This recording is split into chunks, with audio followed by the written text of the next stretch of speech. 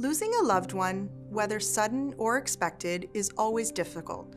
Rest assured that one of our caring funeral directors at Bay Gardens Funeral Home will help guide you through this time, and we are only a phone call away for advice or direction.